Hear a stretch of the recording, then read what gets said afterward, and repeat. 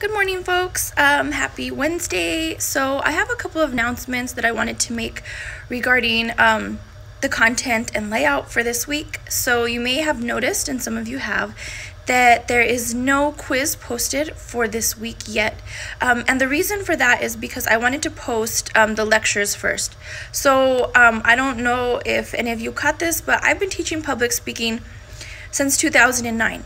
So I really have what I want you guys to know down to a science. And so I think my lectures will be really important in knowing what to hang on to. The text is really brief, and so it's not really hard to read the whole text, but I just wanted to upload these lecture videos so you know what's really important to focus on. Of course, everything in the text assigned reading is fair game for the quizzes and absolutely important. And I can't lecture on everything just because, I mean, who wants to watch 3-4 hours of lecture on videos? So, but I will pull out some specific things that I want you guys to take away.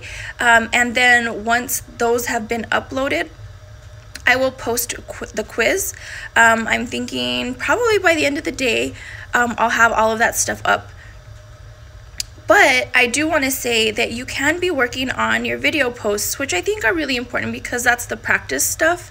That's talking about you'll be analyzing 2 different speeches on the same topic, and you'll be analyzing the content. So be working on that. That's what's really important, is just the actual practice. Yes, you need to know the nuts and bolts of public speaking, but practice is really what's going to get you there, and thinking critically about other people's work also helps you grow as a speaker as well. So just be looking forward to that today, and we will talk to you all, or see you all soon.